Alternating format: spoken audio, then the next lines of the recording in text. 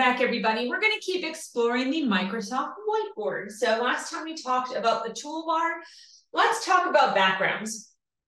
So obviously bright, shiny, we have all of the space, which is amazing, but maybe you want to change the background color or throw a pattern on there.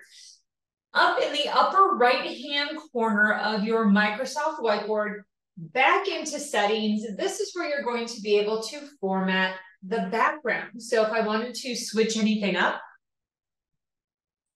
I can change the background color and I can layer background patterns over that. If I want to switch it up again, all I have to do is just keep changing what it is that I would like to work with. So very easy. You still have your endless canvas, so you are going to be able to use that background pattern and color for all of your content. But again, very easy to change the background in the Microsoft Whiteboard. Upper right-hand corner, you're going to see Format Background. Pop in there and make your choices.